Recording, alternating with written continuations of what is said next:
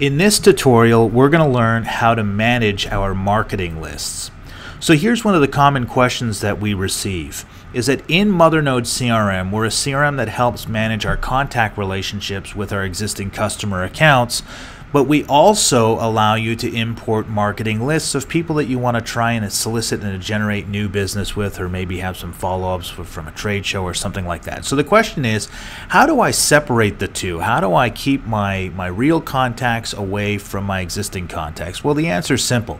It's basically done through our advanced filtering features and the advanced options using the advanced search. So I'm going to show you one of several ways that you can do this, but at the same time, this is a very basic technique to get you started.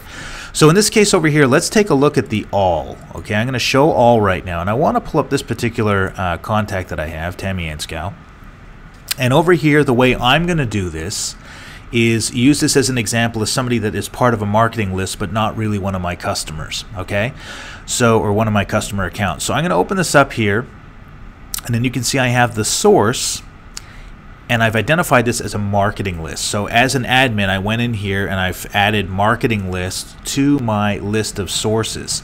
So no matter what the list is or what the occasion, if they're not part of my regular contacts and I'm going to import them from a list or get them from a trade show, or they're just people I want to market to, I want to classify them as a marketing list. Okay. All right. The next thing I want to do is I'm going to cancel this here, and then down over here I have marketing tags. Now the marketing tag is going to help me define the list or the source itself in which I want to classify this particular contact. So for instance, if they came from a trade show, I want to have a marketing list of people I met at a trade show, 50 people. I can put the name of the trade show, etc. And as you can see, you have more than one marketing tag.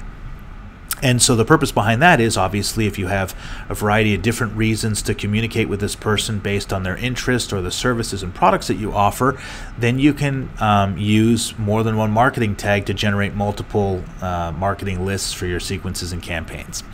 All right, so what I'm going to do here is this. Let's take a look at how this comes together, which in my import process, because that's what I'm going to want to do now. So first of all, I have an Excel template here.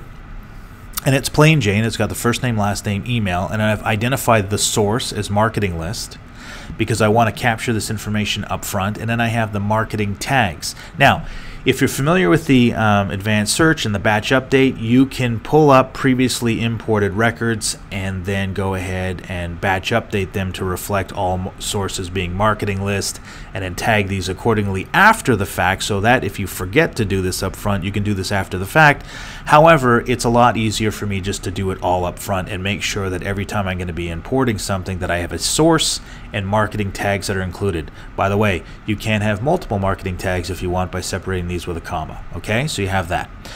All right, so I'm going to use this list, and then what I'm going to do is, you can see I have 223 contacts here, and I'm going to click on import, and I'm going to choose my file, click open, and now I'm going to upload the file.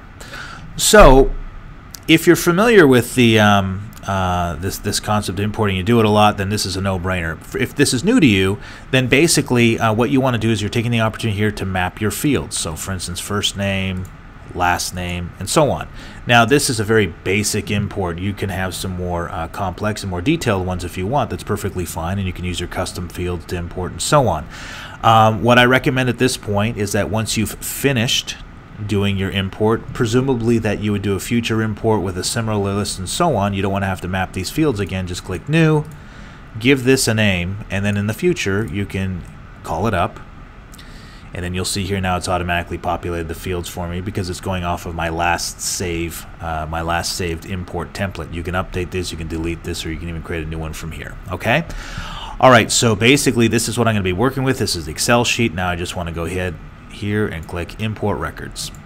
Okay, so now I've imported the records.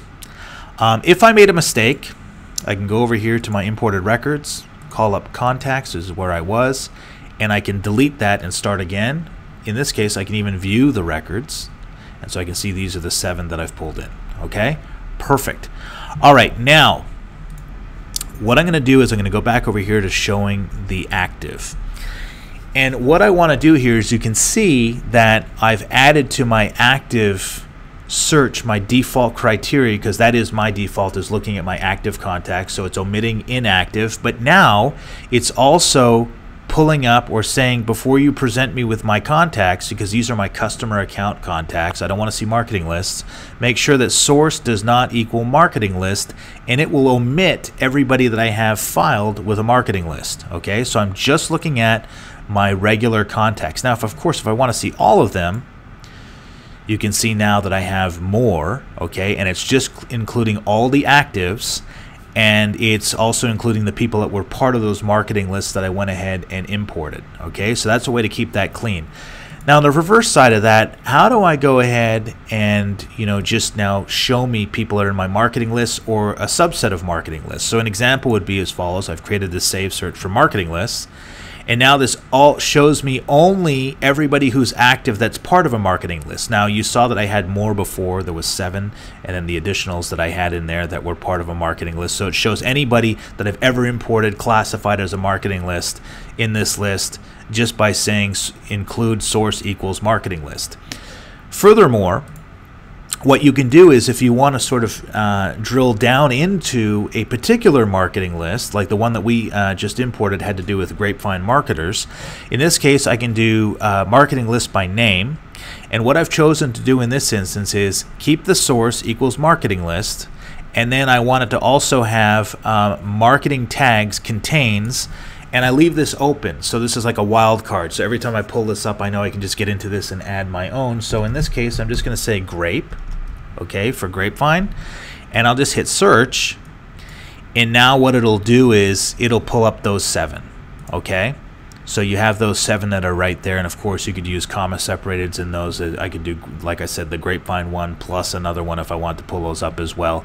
And of course, as you know, once you do this with your marketing list, if I'm pulling up the ones that say grapevine like this, and I'll just do this one last time, that when I have this and I click search, it's pulling this up, and this is where I can go ahead and add those people to a sequence. It'll just add these 7 people to that particular sequence, whatever that may be. Okay, so that is how you create those marketing lists. Just remember that you can always control your default view of what it is you're looking at when you land on any screen, but in this case contacts, and I'm looking at the active ones here. So that is my default. That means that when I go away from this screen to anywhere else and I come back to it, I'm not looking at the people that are in my marketing list. I'm looking at my real contacts. Whatever that criteria is in my active, because I've set that to be my default, will be which presents to me on screen. So hopefully that helps you manage your contacts and your marketing lists. And of course, you can use a variety of different ways to do it, but that's a basic way to get you started.